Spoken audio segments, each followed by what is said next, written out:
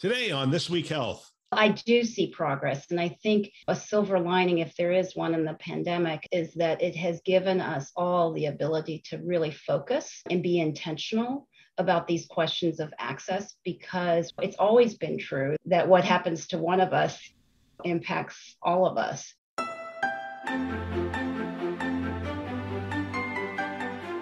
Thanks for joining us on This Week Health Keynote. My name is Bill Russell. I'm a former CIO for a 16-hospital system and creator of This Week in Health IT, a channel dedicated to keeping health IT staff current and engaged. Special thanks to our keynote show sponsors, Sirius Healthcare, VMware, Transcarent, Press Ganey, Semperis, and Veritas for choosing to invest in developing the next generation of health IT leaders. All right, today we are joined by Phoebe Yang, General Manager for the nonprofit healthcare space at Amazon Web Services. Phoebe, welcome to the show. Thank you, Bill. It's great to be here. I'm an avid follower of your show, so I appreciate the opportunity to join you. Well, I appreciate that. Our backgrounds actually overlapped a little bit at St. Joe's. You were on the board and I was the CIO there early on in my tenure. I'm not going to ask you to comment on anything that I did while I was at St. Joe's, but give us a little of your background in healthcare. Yes, thanks for asking. Well, my start in healthcare actually began when I was in the media and entertainment industry a long time ago. And it was a time when digital forces were beginning to disrupt traditional revenue streams and incumbent players. Sounds familiar. Consumers were demanding better access, more affordability, higher convenience. And I was being asked to help turn around an underperforming health business in a particular media company that wanted to become publicly traded.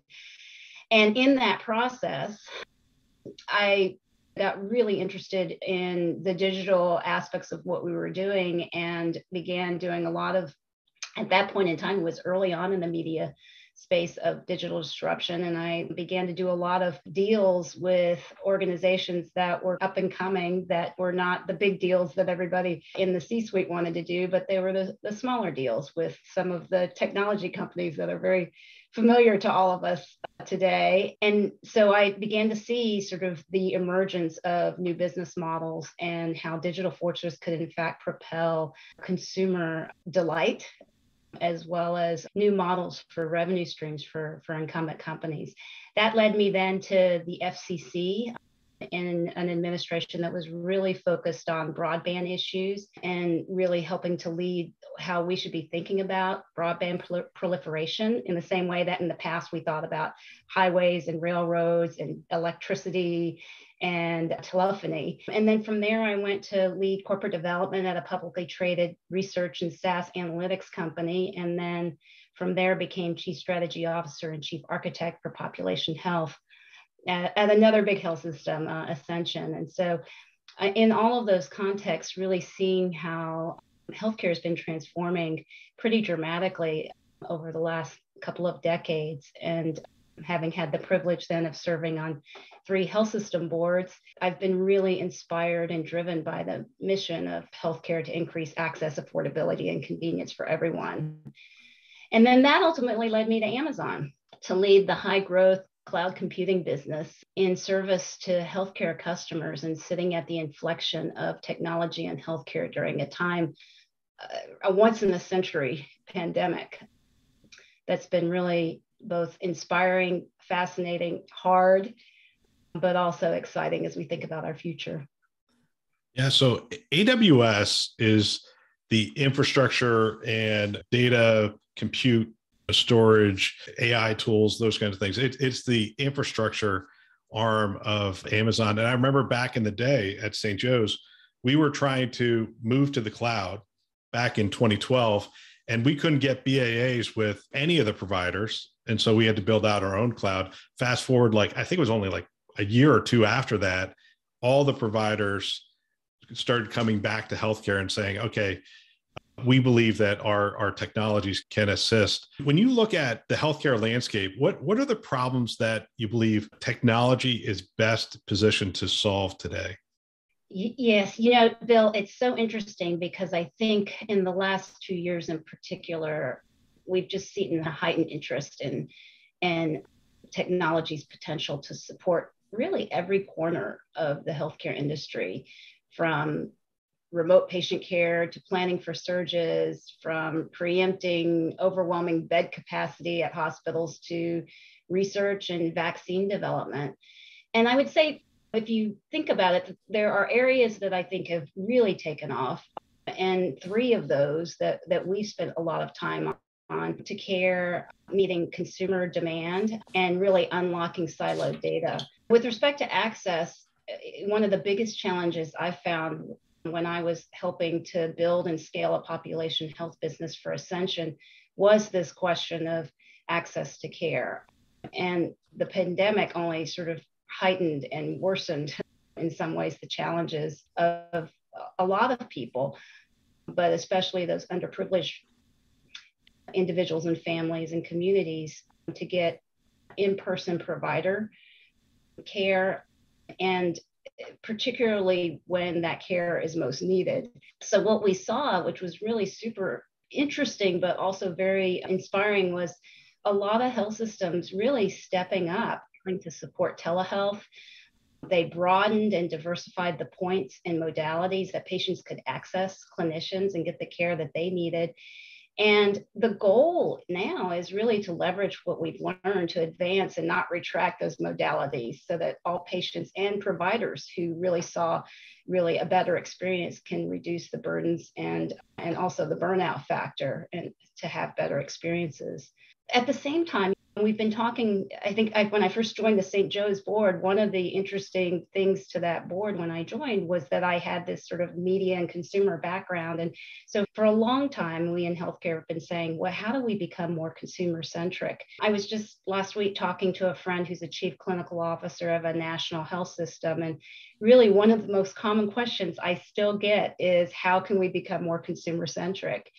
And it's an axiom. People now say, well, I can get what I want, when I want it, how I want it, in media, finance, restaurants. They all know me. Why can't healthcare also know me? And so we all say we want the ease, the immediacy, the location agnostic care, from getting or finding a caregiver to booking an appointment to getting treatment.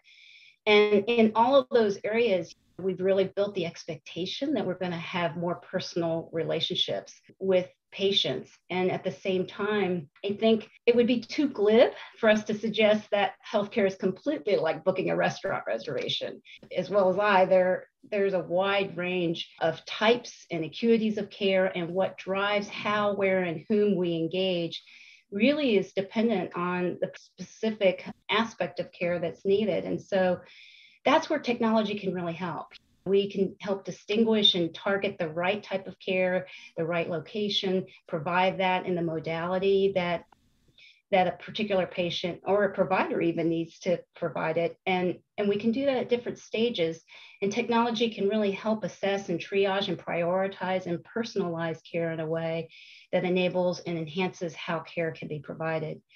So what's interesting is there was a big marquee health system out there whose name we would all know and appreciate, sort of a household name out there. And the CIO was recently sharing that he is increasingly seeing clinicians who are surgeons or specialists in particular medical areas becoming increasingly well-versed in AI/ML, and really understanding not just sort of the usages, but actually how models get built and how the technology works. And at the same time, we're seeing technologists becoming more and more sophisticated in diagnostics and training around medical treatments. And so it's a really interesting time in the industries to kind of see some of these capabilities really coming together.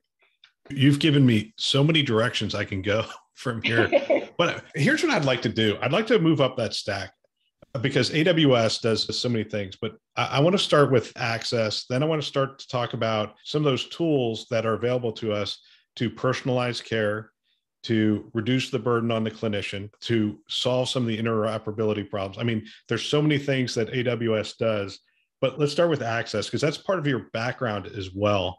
It's interesting that during the pandemic, access became so important, more so than at really any time in my history on this planet. We were trying to figure out how we're going to reach these people in their homes. How are we going to reach them where they are?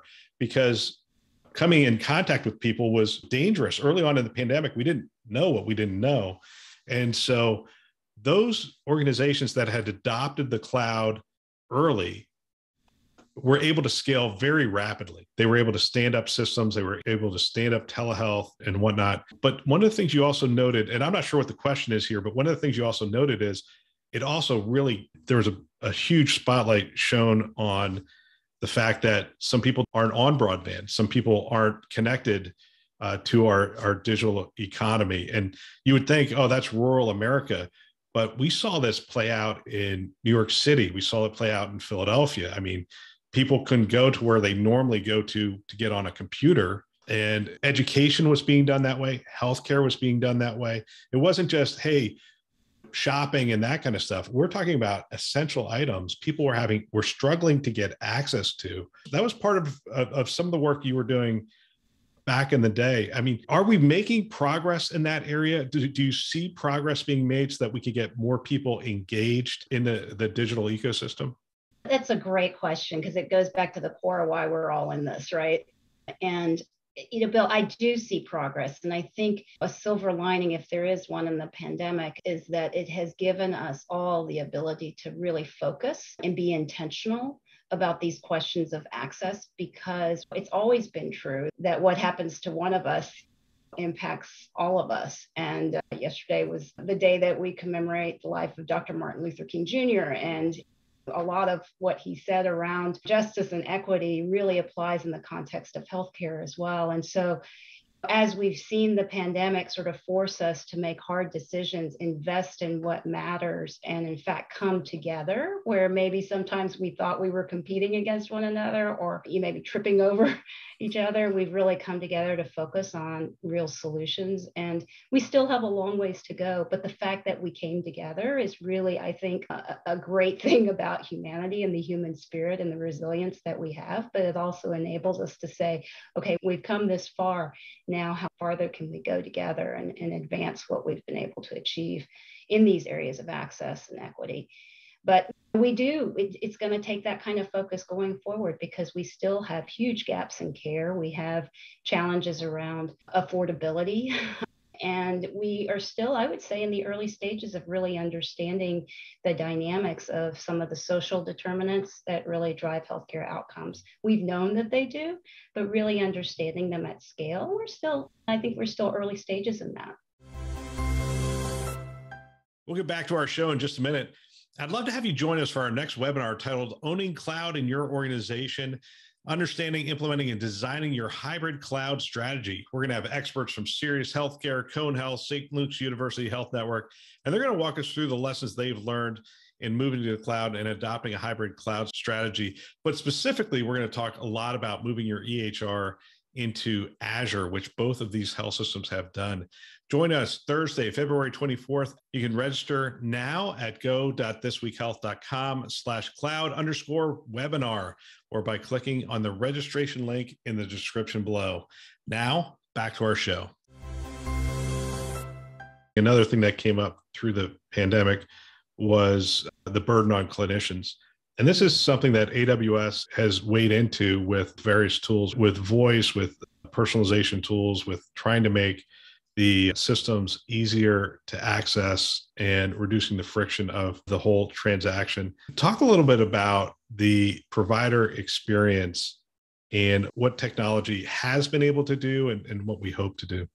Yeah, this issue of sort of provider experiences is so heavy on all of our minds. And speaking with a friend not long ago who is also happens to be the CEO of a health system in the Midwest, she was just sharing how COVID is a big risk to the business, but it's not COVID itself. It's one, if not the biggest risk to the business is really provider burnout and attrition that is exacerbated by COVID, but is a broader trend that we're seeing. And certainly the sacrifices that healthcare providers are making day in and day out for us, they always have, but the last 2 years have been just immeasurable, is really both inspiring, but also challenging and heartbreaking on many levels. And so just really want to acknowledge and thank everyone who is involved in providing care at the front lines and at the back lines of care to really enable all of us to live healthy and well lives. But in the context of that, to answer your question, Bill, it wouldn't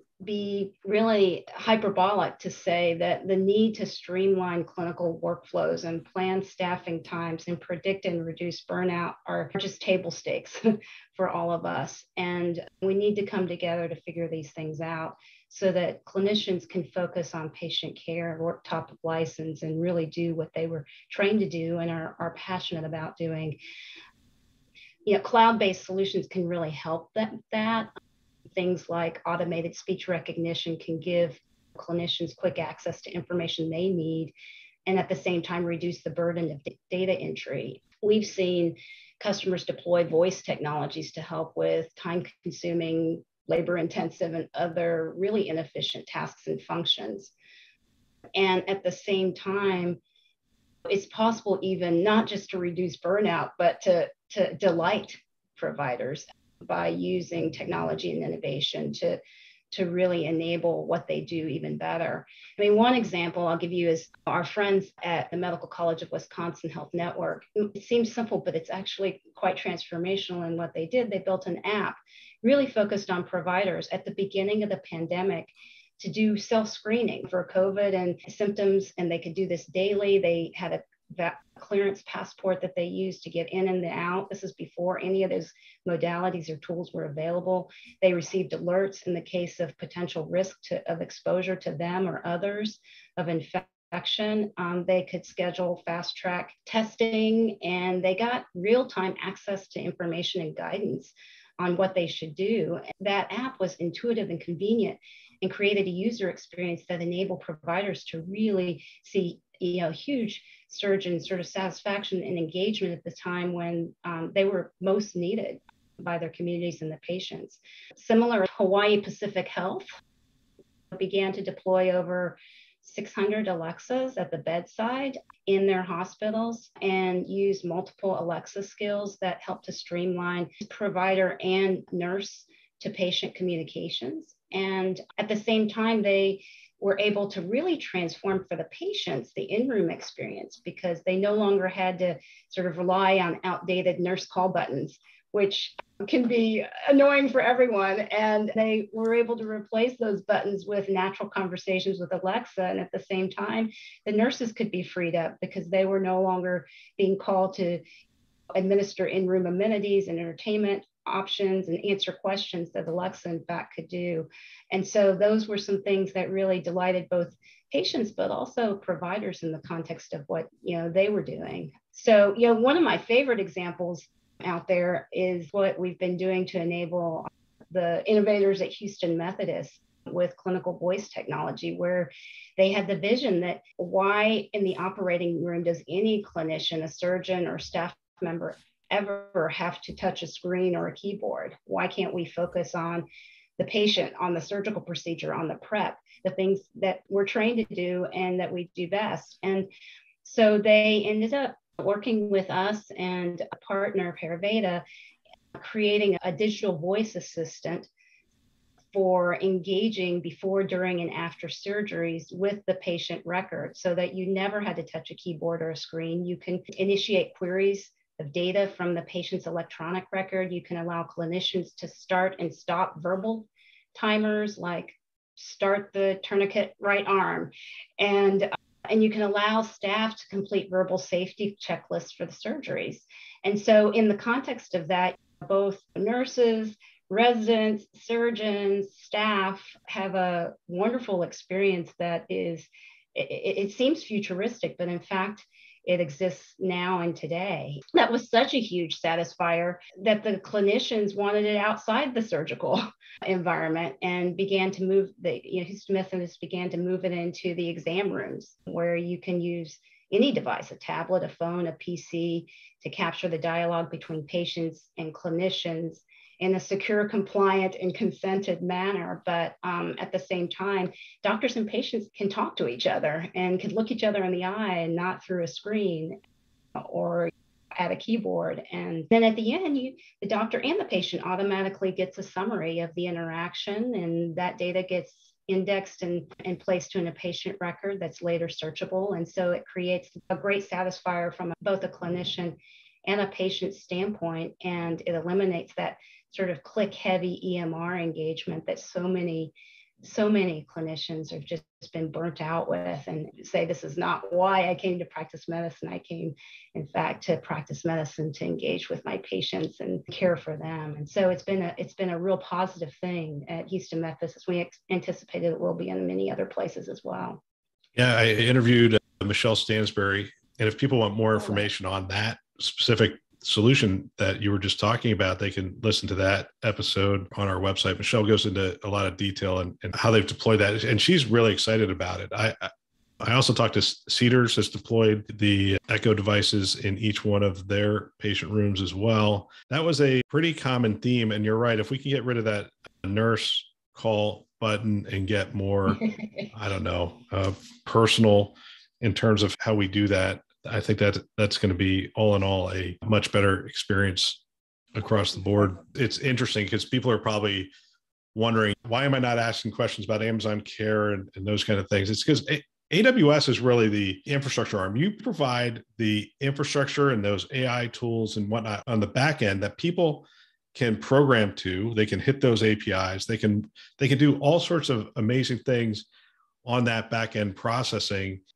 but essentially Amazon functions as, and we've all read the articles, and it's an amazing culture, but it really functions as a lot of entrepreneurs and a lot of startups within a larger umbrella.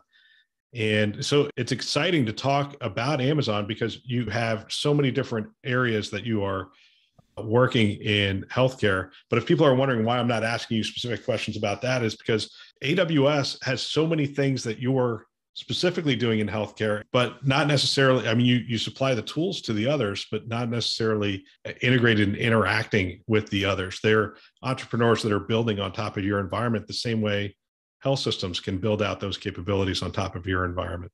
That's exactly right. They're customers of ours, just as important to us as our customers in healthcare that I've given examples on. And if they choose to work with other customers, they choose, and one of our customers, say a health system, decides to work with another part of Amazon, we're delighted to see that, but it's like two customers working together, and we're running our businesses with different leadership. And I have the privilege, I think I have the best job in healthcare at Amazon, because I get to enable those healthcare heroes at the front lines with the best in class technology for the benefit of patients and the communities they serve. What are consumers? Early on, you talked about the consumer experience, the patient experience, but really the consumer experience. We're starting to reach outside the four walls.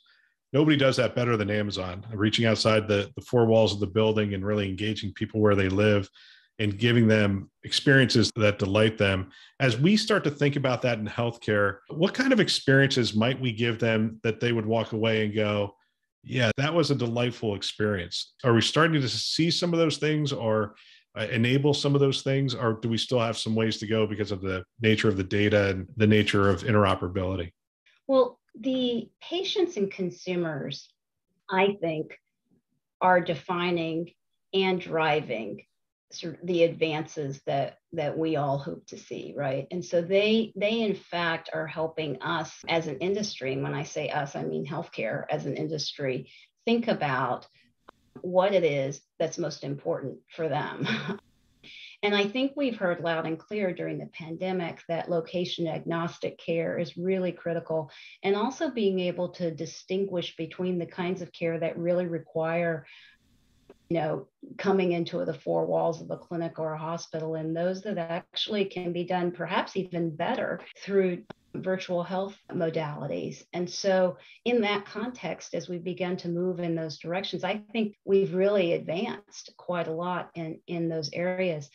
At the same time, what we're seeing, and one of my favorite things that happened during the pandemic is we started to see health systems really say, you know what, we have all of this data, and we've got to start to understand the data so that we can begin to predict the kinds of interventions that we really need to be having, and with which populations and when and how. And so, for example, Dr. Kurt Newman, the CEO at Children's National Hospital, and his really innovative team began using, Amazon Web Services to predict potential drugs for COVID treatment, and using those machine learning models to train their team on how to intervene, and at the same time, really capture data coming in from all kinds of public drug response data sets. Similarly, my good friend Omar Latif at Rush University Medical Center used Amazon Health Lake for really pulling together data to drive COVID response and to address health inequities. I don't know if you've heard a little bit about that. I'm happy to share that quickly.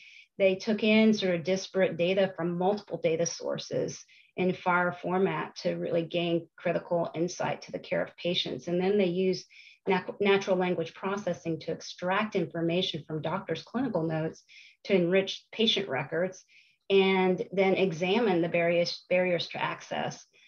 And then they created a mobile app to really examine care gaps across the west side of Chicago. And so in the context, they became very sophisticated around understanding the communities that we're serving, but they also became a real sort of thought leader in Chicago, but also nationally, about how you pull together data from not only your data sources, but other data sources to really enhance your ability to serve your patients. That's fantastic. I mean, when I think about what the patient wants, when I think about those experiences, I want my health system to start to anticipate. I trade some of my privacy to companies, to Amazon, for example, so that they can make suggestions. And a lot of times those suggestions are spot on, and it's based on my previous purchase history and those kind of things. The health system has a bunch of transactions that I've done with the health system, but as they start to gather more information, I'd like to see them get more proactive in maintaining the health of the community, proactive in helping me to stay healthy. That's the thing I'm hopeful for in the next 5 years, is that we can start to bring the data together. I can start to engage my health system or other players in keeping me and my family healthy on an ongoing basis. If we can get to that proactive level, I think that's the dream of applying all these tools, isn't it? Exactly. I mean, understanding those relationships, identifying the trends, and then making the predictions from normalized and structured data. That's the key. You got to have comprehensive, normalized, and structured data to really be able to do that. I mean, some of our old friends, in your old stomping grounds, the Children's Hospital of Orange County in Southern California, created a big data analytics ecosystem that ingests and normalizes information from their EHR. And then that enables their data sciences team to build models and to help predict clinical outcomes based on medical, really important, demographic, equally, if not more important, and other data that they've got, and then be able to take those analyses and inflect the clinical decisions, not 6, 8, 10, 12, 18 months later, but in real time.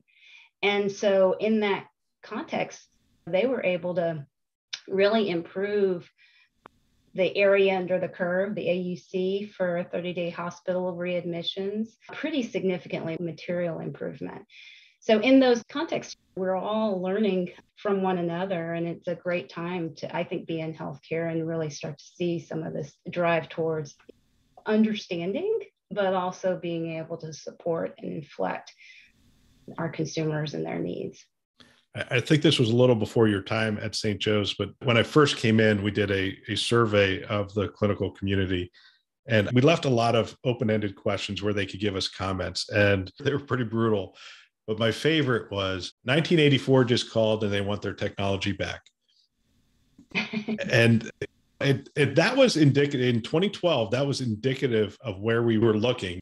So we were 20 years behind in healthcare. The pandemic seems to have accelerated our progress, our adoption of new technologies, our adoption of listening to the consumer and responding to the consumer. One of the things I love about cloud and these capabilities is you're talking about AI, machine learning, big data architecture, automation. You're talking about some very sophisticated tools that literally, while we're on this call, I could just go out, provision, and start to utilize. Now, I've got to be careful about the data I'm moving out there and whatnot, but in the security architecture.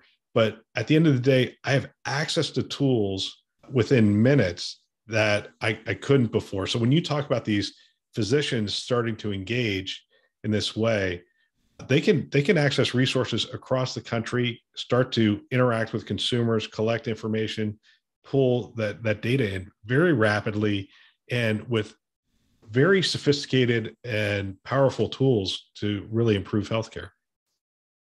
Exactly. I mean, we are at a transformational moment, a revolutionary moment in the provision of healthcare. And what we're seeing is that clinicians are getting excited about what they can do that they've never been able to do before, and the insight that they can gain in order to really better serve their patients. But the huge and rapidly growing volume of data could, on the one hand, seem overwhelming. On the other hand, is a gold mine that is beginning to really be mined, used, leveraged, understood. And those AI ML tools are really critical to that. And Amazon understands that and is really trying to make tools available that will help to automate some of that machine learning capability. So I mentioned earlier Amazon Health Lake. That is essentially a lake that automatically normalizes and indexes and structures healthcare data in that FHIR format using machine learning, and brings together a complete view of a patient's medical history and makes it easier to understand those relationships in the data. But then at the same time, when you layer in tools like Amazon Transcribe Medical and Amazon Comprehend Medical, those tools quickly enable you to accurately capture and structure the medical data, but then be able to marry it with unstructured data, some of that demographic and socioeconomic data that comes in, to a taxonomy structure that then you can begin to drive insights and analytics from. So it's an incredible time and sort of the history of humankind to be able to have those sorts of tools. And we're still very early stage in unlocking the potential that they have. Yeah. Final question. As I look forward to 2022, we still have a lot of challenges in front of us. It's been hard to do this to people over the last couple of years because with the pandemic around, it's not like you can look into your crystal ball and say, hey, this is what I expect for 2022. But as you look out on the landscape, maybe instead of saying, hey, this is my crystal ball and this is what I think is going to happen, what do you hope for 2022 that we're going to be able to accomplish at the intersection of technology and healthcare? My hope is that as we've seen ourselves come together, we have an opportunity to continue to come together in new ways, really to solve those inequities in healthcare, but sort of more broadly, the things that drive health outcomes.